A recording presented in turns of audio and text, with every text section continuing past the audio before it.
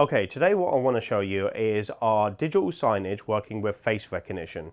So I've connected a PTZ to a IVSS, that's Intelligent Video Surveillance System, and I'm doing back-end face recognition.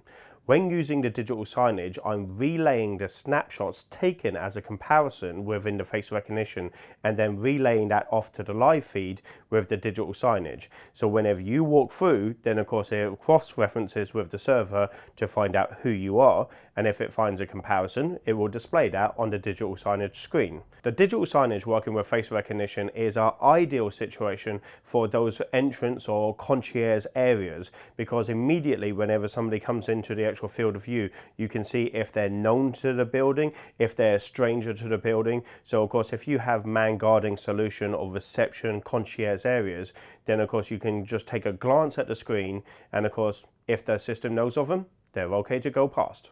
We'd love to have some feedback on the solution that I've created here, so please comment on the link below.